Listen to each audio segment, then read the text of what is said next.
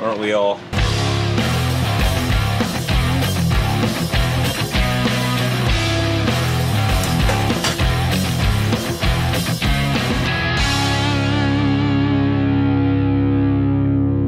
Welcome to DPV.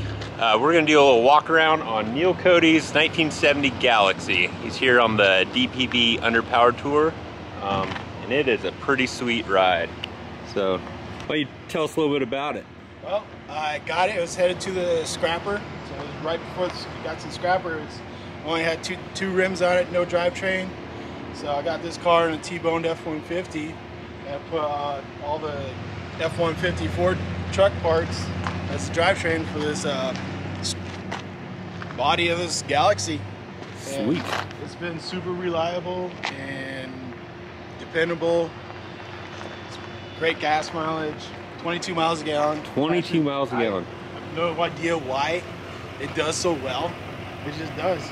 Do the Gambler 500 with it, so it's been on quite a few rallies with them, and it's basically rallying through all the logging roads for close to 500 miles. Right on. Yeah. Let's look under the hood. Sure. Still all stock F-150 EFI 305 or 302. Right on. Took the master cylinder from the truck, the clutch cylinder from the truck. It has all the pedals from the truck. The AC delete is the LT1 delete. The air horns are fun. Loud. Oh yeah.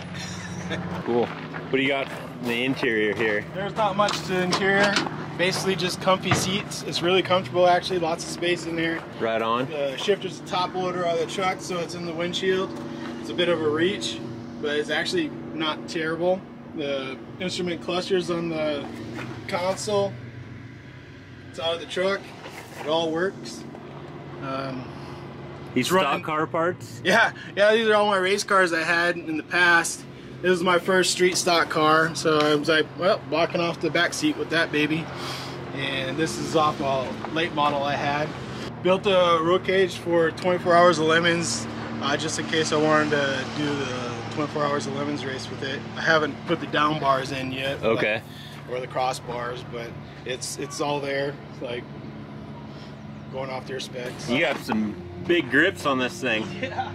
I got lucky. Walmart, for the whole 2020 COVID thing, they stopped working their mechanical department, so they were selling rubber, but they weren't mounting them. So I got the tires cheaper from Walmart, so I was able to pick up a full set of tires from Walmart for 200 bucks. Nice. Here, show you my gas tank situation. Get the key out. Gas tank's out of the truck, plumbed into the original pickup for the car. Right on. You can tell it's a trail rig because you got, you know. Sometimes you gotta get rid of some logs that are blocking the roads. Aren't we all? I have about 1,200 bucks in this whole build. That is awesome. So doing it as cheap as I could. Yeah. In the name of the Gambler 500. Yeah, the name of the Gambler 500. They had a grill, but last year I hit a deer going to the Bigfoot backyard gambler in Northern California, and I still did the Gambler, but it took out my whole grill. Oh yeah. So that's why it's a bit uglier now. It used to be a little good looking. And then after that, I did the Oregon Border Patrol Gambler. Oh cool. And that's why it goes to the coast. So I didn't want to get it all rusty because I was sanding it down, so I had to get some paint over the bare metal spot. Gotcha. Good, yeah, you can see right through. Rust pretty quick. Yeah. When you're at the coast. All right, well, thanks Neal for joining us on the DPV Underpowered Tour. Yeah, it was fun. It was a lot pretty of fun. awesome. It was a good time. So, and car handled it awesome. Yeah, I was really happy with the drag racing. I mean, it's not the fastest car out there, but it was a lot of fun. Heck yeah. So maybe we'll see you next year. Yeah. And I hope to see you on a Gambler 500. We'll bring Bob.